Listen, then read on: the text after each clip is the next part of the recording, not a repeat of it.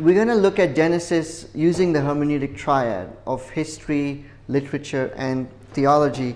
And we're going to focus on 1 to 11, which is called the primeval history. Primeval just means first age. And so we'll read through Genesis 1, verses 1 to 31. And it starts with, in the beginning, God created the heavens and the earth. Now the earth was formless and empty. Darkness was over the surface of the deep, and the Spirit of God was hovering over the waters. And God said, "Let there be light," and there was light. God saw that the light was good, and He separated the light from the darkness. God called the light day, and darkness He called night. And there was evening, and there was morning, the first day. And God said, "Let there be a vault between the waters to separate the water from water."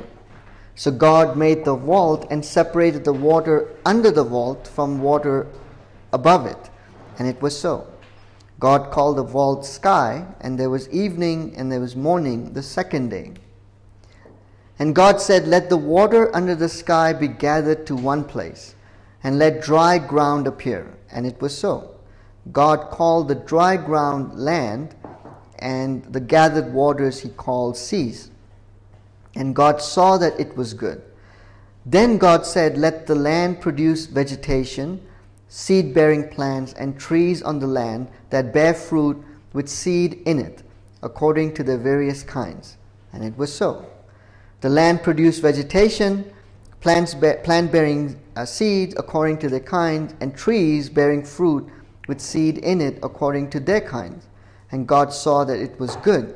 There was evening, there was morning, the third day. And God said, "Let there be lights in the vault of the sky to separate the sky from the night, and let them serve as signs to mark sacred times and days and years. And let them be lights in the vault of the sky to give light on the earth." And it was so. God made two great lights, the greater light to govern the day, and the lesser light to govern the night. He also made the stars. God set them in the vault of the sky to give light on the earth, to govern the day and the night, and to separate the light from darkness. And God saw it was good. And there was evening, there was morning, the fourth day. And God said, "Let the water teem with living creatures, and let birds fly above the earth across the vault of the sky."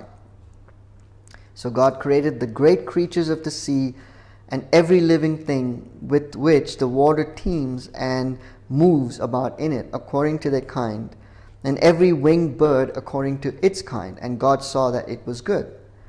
God blessed them and said, "Be fruitful and increase in number, and the water in the seas and the birds increase on the earth." And there was evening, there was morning, the fifth day.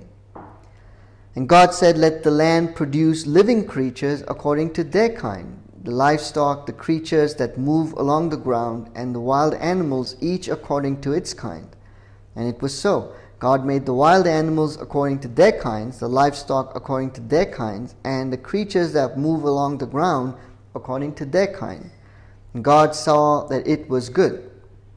Then God said, "Let us make mankind in our image, in our likeness, so that they may rule over the fish in the sea, birds in the sky, over the livestock, and all the wild animals, and over all the creatures that move along the ground." So God created mankind in His own image. In the image of God He created them, male and female He created them. God blessed them and said, verse 28, God blessed them and said to them, "Be fruitful and increase in number, fill the earth and subdue it. Rule over the fish in the sea and the birds in the sky, and over every living creature that moves on the ground." Then God said, "I give you every seed-bearing plant on the face of the whole earth, and every tree that has fruit with seed in it. They will be yours for food. And all the beasts of the earth, and all the birds in the sky, and all the creatures that move along the ground, everything that has breath of life in it, I give every green plant for food." And so it was. God saw all that He had made, and it was very good. And there was evening, and there was morning, the sixth day. Thus the heaven and the earth were completed in all their vast array. by the seventh day, God had finished the work he had been doing. So on the seventh day, he rested from all his work. Then God blessed the seventh day and made it holy, because on it he rested from all the work of creating that he had done. So this is the Genesis account. And if you notice, I didn't end in verse 31. I went further to chapter 2, verse 2. And I'm not sure why they didn't just include that in chapter 1, which is where it belongs. But here's the question. When we read Genesis, we have a ton of questions. And we're wanting to know if the Big Bang was true. We want to know, how did we come to be? We want to know DNA and all of that scientific stuff. But this is where we have to take a step back. First off, we have to ask, what does it mean to create or to exist? What would the ancient world, what would they have said, what it meant to create? And what do we think when we say create? What do we mean by create? And so, again, the hermeneutic triad helps us. When we read Genesis, we want to look at the history and look at the primeval history. So before we get into the history, I just want to talk a little bit about cultural rivers. We all swim in it. So for example, if I ask today, when we talk about economics or gender or religion or community or individualism, we have a cultural understanding. We locate those terms within our cultural rivers. Sometimes we float in it, and sometimes or drown in it, and sometimes we swim upstream. So, like for example, gender is a big thing today. Gender equality, and how we treat men, how we treat women, and there's a whole lot of our understanding of our experience of, and how we process, and what we think is good about it, what we think is not good about it, what we think we want to change about it. And those are the ways our culture sort of looks at these terms. But is it the same thing for different cultures across time? So for example, when Genesis was written, the ancient cultural rivers, they were swimming in rivers that included the Egyptian and Babylonian understanding of creation, what it meant to create. And they understood economics, gender, religion, community very differently than our cultural rivers do. And so we want to really keep that in mind, because when we don't, we impose our cultural rivers on them. And then we read Genesis 1 with that lens. Now we're going to hopefully do, God willing, apologetics sometime next year, God willing. And so we'll talk a lot more about this, because on campus and really anywhere, evolution is a big question. And how do we make sense of evolution and Christianity? And so that's a relevant topic, and certainly Genesis fits within that. But hopefully what we get today can still help you when you're on campus and people ask about Genesis. You can start to give some kind of answer where we're reading Genesis within the lens of their cultural river. And when we actually do that, it opens up. It really blows our mind that, wow, these guys really were swimming upstream. They weren't floating or drowning in their dominant cultural river. And so in the ancient world, creation meant going from chaos to order. That's how they saw creation. And so God communicated through Genesis, communicates within their cultural river to us today. And so going from order to chaos, when you look at that, the Hebrew word formless is tohu and empty is bohu.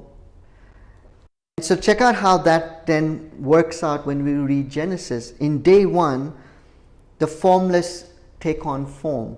God separates light and dark. And then day 4, he fills with sun, moon, and stars.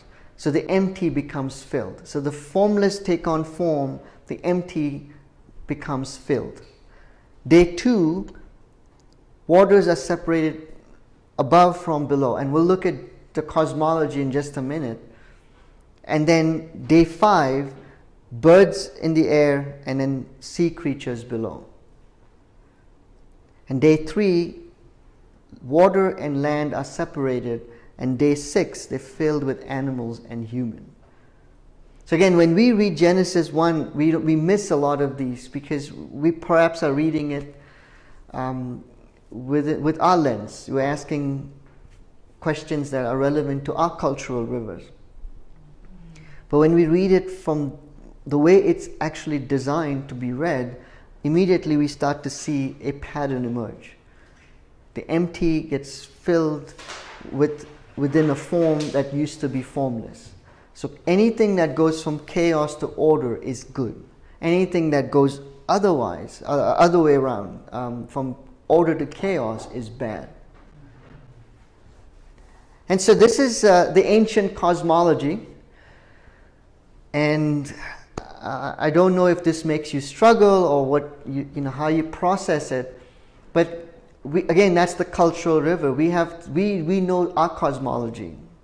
Hopefully, we do.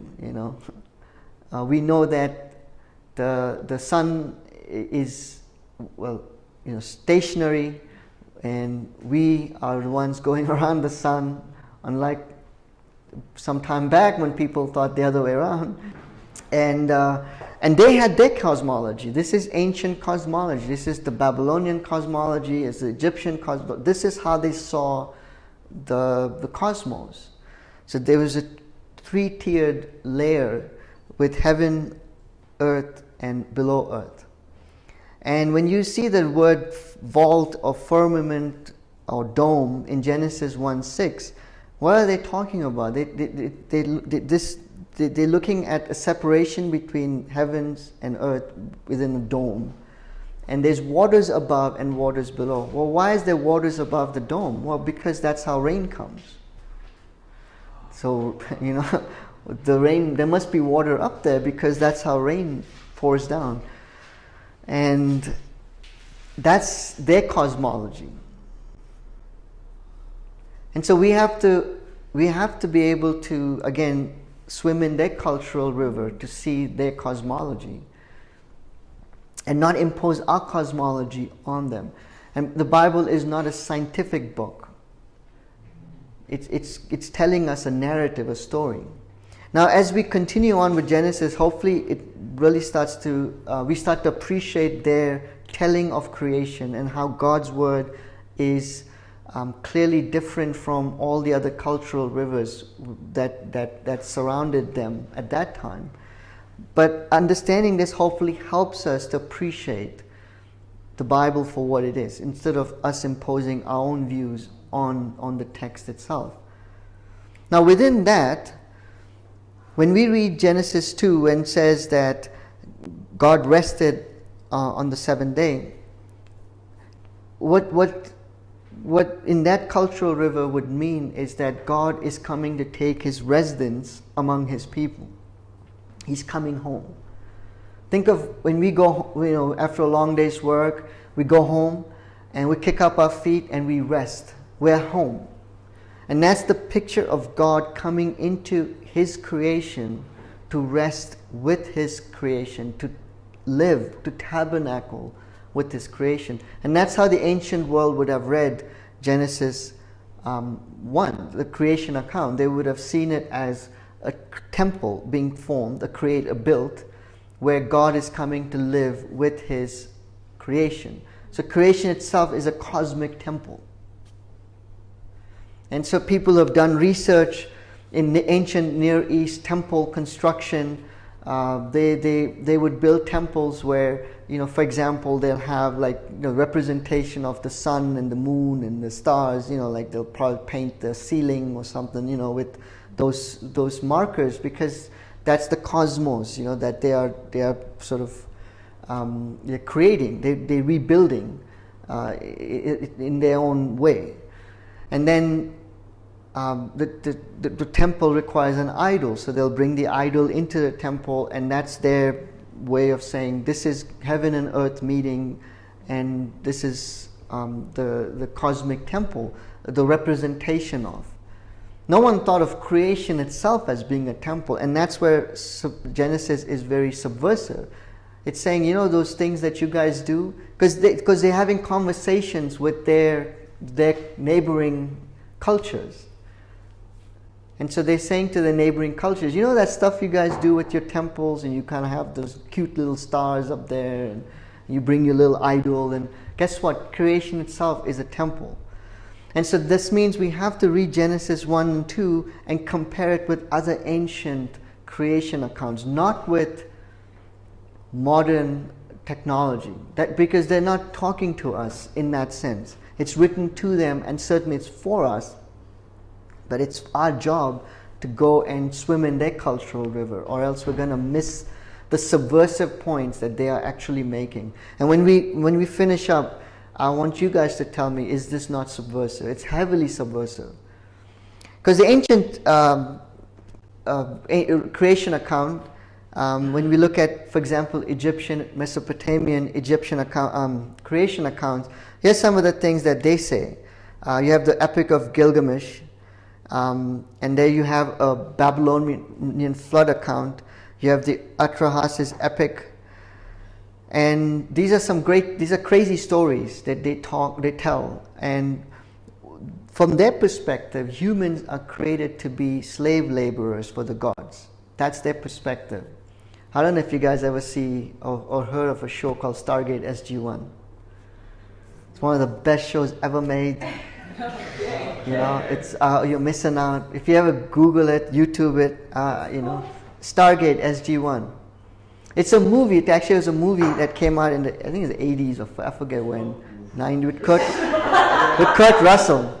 Maybe 90s. I don't remember. There's 10 seasons. SG-1. I don't know how many seasons. Maybe, but yeah, it has Richard Dean Anderson, MacGyver. Classic, awesome. But it's a very Gnostic philosophy, and there, that's exactly what their premise of the show is, that you know, gods came and used humans as slave laborers, and actually as symbiotes. They even use that word, symbiotes. They want to host us, like, you know, use us as host bodies, and they need us. They need us desperately, because without us they cannot exist. And so we essentially become their slaves, and then so on and so forth. And so that idea is not new. That idea is around, and you know, Enuma Elish, again, it's the creation is result of war between two gods, Marduk and Tiamat, and humankind was created to do the work the gods did not want to do.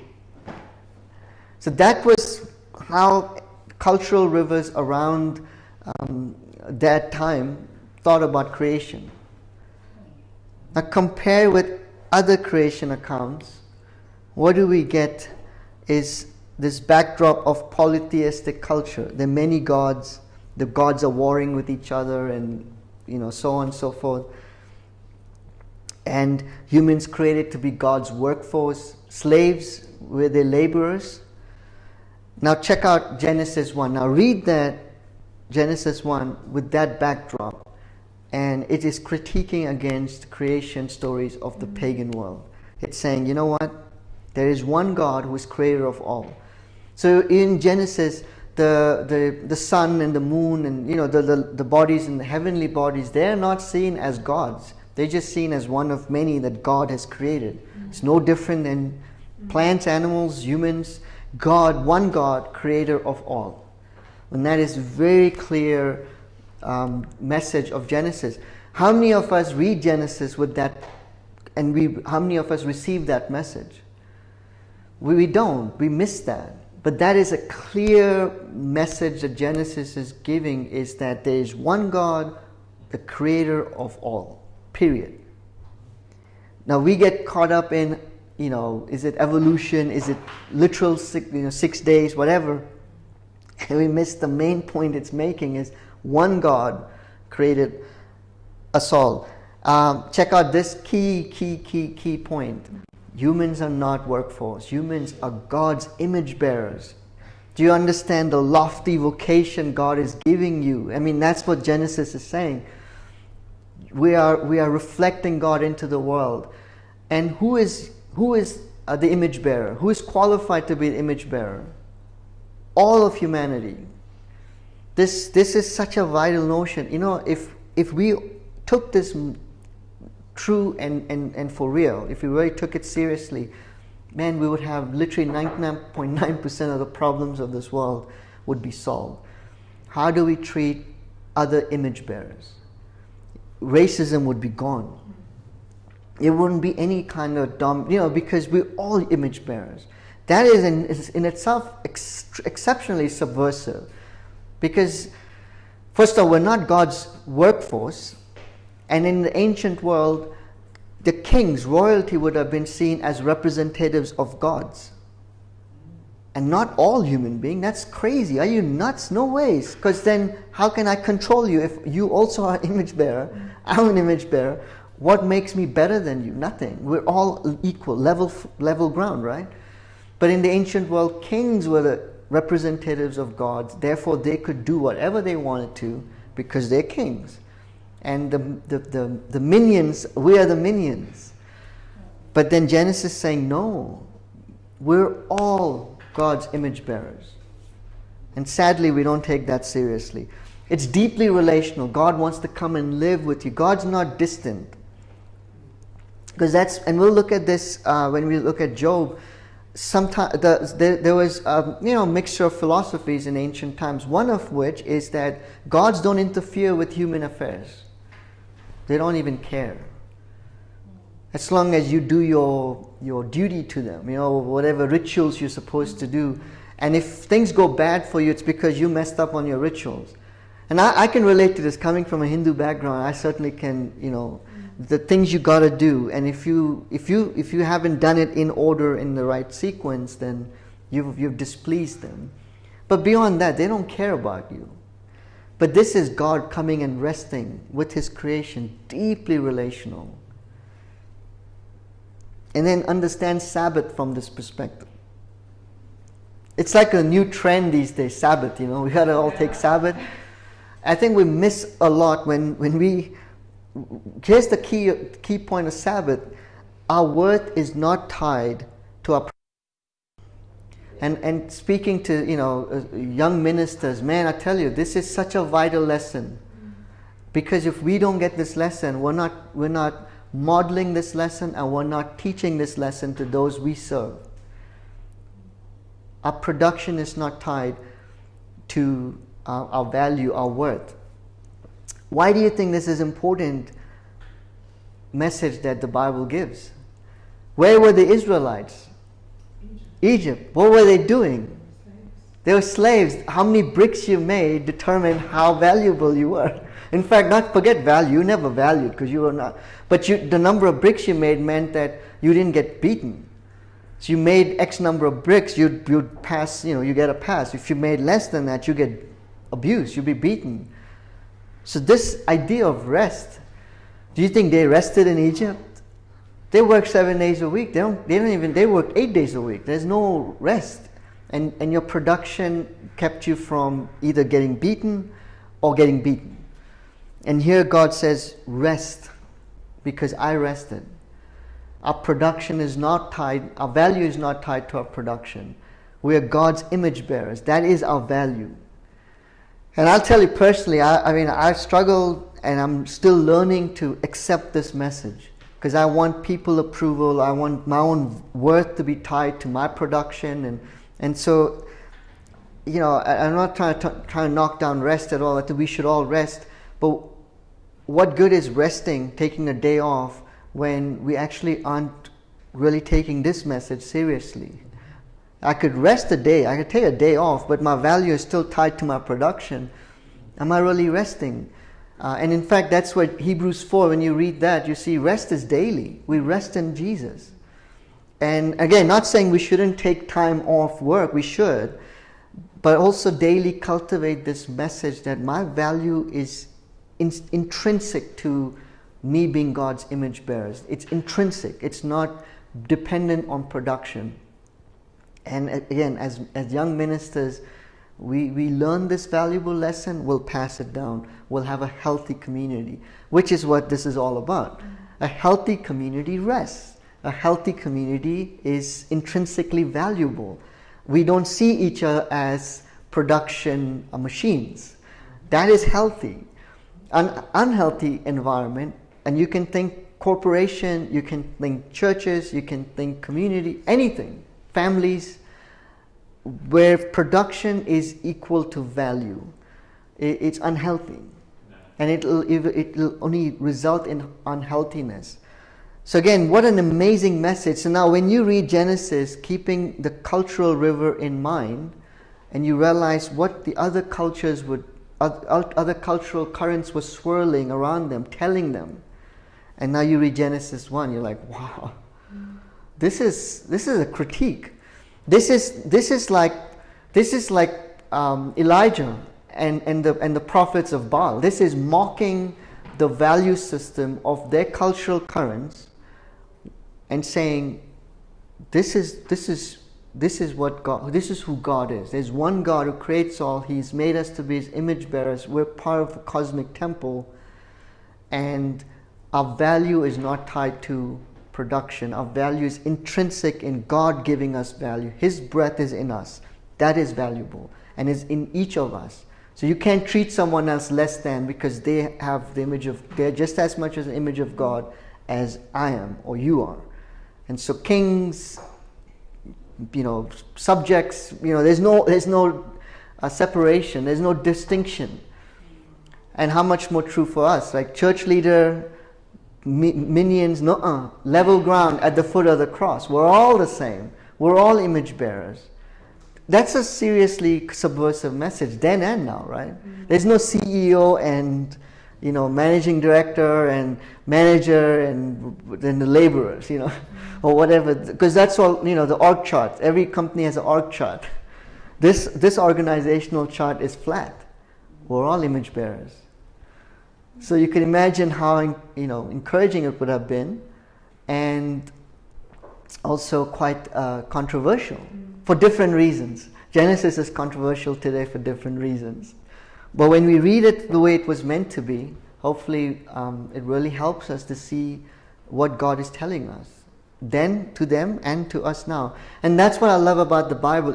Yes, we have to grasp the cultural river, but it's not tied to a cultural river.